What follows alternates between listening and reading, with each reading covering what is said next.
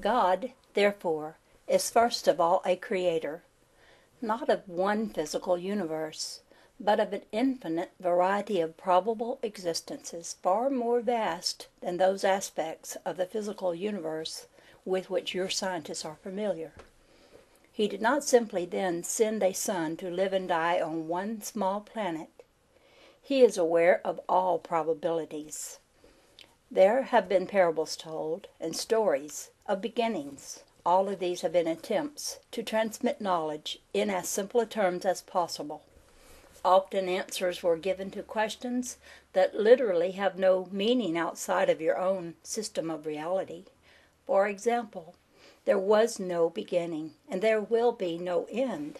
Yet parables have been given telling you of beginnings and endings, simply because, with your distorted ideas of time, beginnings and endings seem to be inseparable, valid events.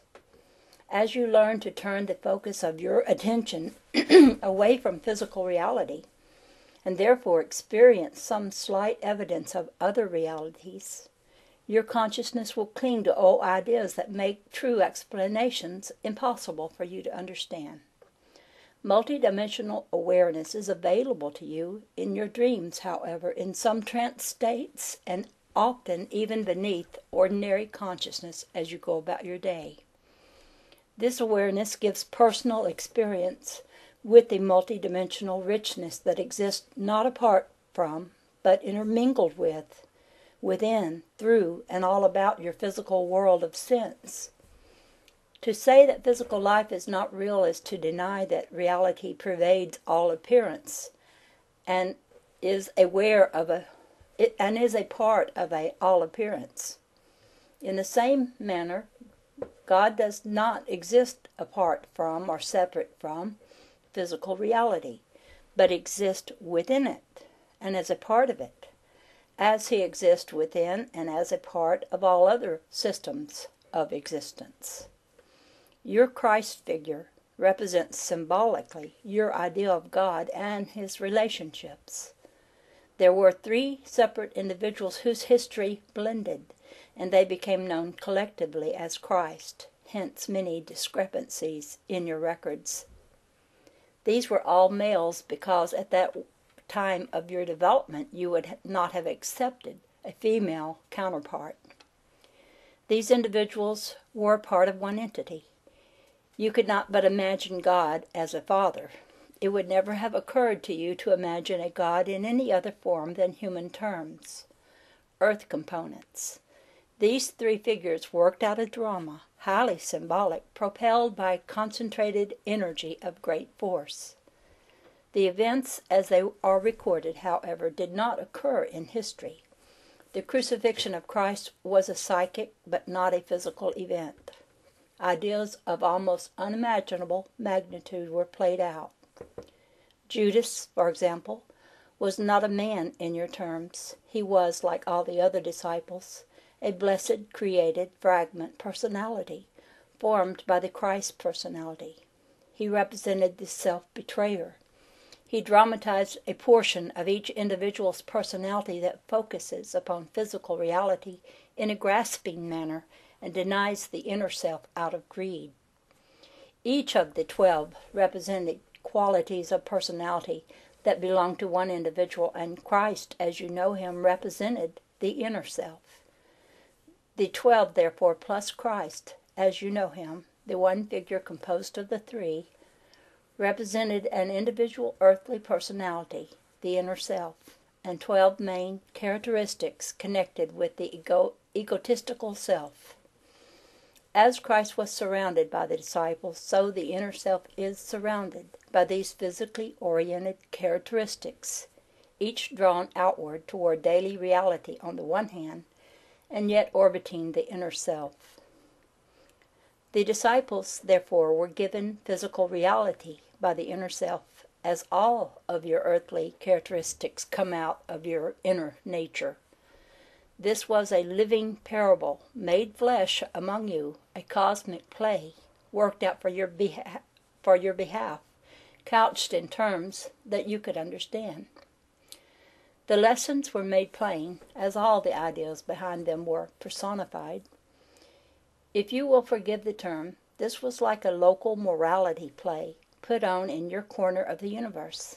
This does not mean it was less real than you previously supposed. In fact, the implications of what is said here should clearly hint at the more powerful aspects of Godhood. The three Christ personalities were born upon your planet, and indeed became flesh among you. None of these was crucified.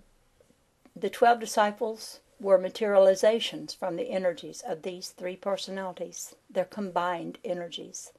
They were then fully endowed with individuality, however, but their main task was to clearly manifest within themselves certain abilities inherent within all men. The same kinds of drama in different ways have been given, and while the drama is always different, it is always the same. This does not mean that a Christ has appeared within each system of reality. It means that the idea of God has manifested within each system in a way that is comprehensible to the inhabitants. This drama continues to exist. It does not belong, for example, to your past. Only you have placed it there. This does not mean that it always reoccurs. The drama, then, was far from meaningless, and the Spirit of Christ in your terms is legitimate. It is the probable God drama that you chose to perceive. There were others that were perceived, but not by you, and there are other such dramas existing now. Whether or not the crucifixion occurred physically, it was a psychic event, and exists as do all the other events connected with the drama. Many were physical, but some were not. The psychic event affected your whole world as much as the physical one, as is obvious. The whole drama occurred as a result of mankind's need. It was created as a result of that need, grew out of it, but it did not originate within your system of reality. Other religions were based upon different dramas, in which ideas were acted out in a way that was comprehensible to various cultures. Unfortunately, the differences between the dramas often led to misunderstandings, and these were used as excuses for wars. These dramas are also privately worked out in the dream state. The God personified figures first were introduced to man in the dream state, and the way then prepared. In visions and inspirations, men knew that the Christ drama would be enacted, and hence recognized it for what it was when it occurred physically. Its power and strength then returned to the dream universe. It had increased its vigor and intensity through the physical materialization. In private dreams, men then related to the main figures in the drama, and in the dream state they recognized its true import. God is more than the sum of all the probable systems of reality He has created, and yet He is within each one of these without exception. He is therefore within each man and woman. He is also within each spider, shadow, and frog, and this is what man does not like to admit.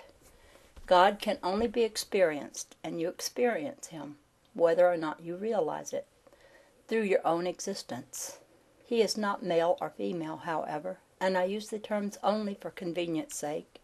In the most inescapable truth, He is not human in your terms at all, nor in your terms is He a personality.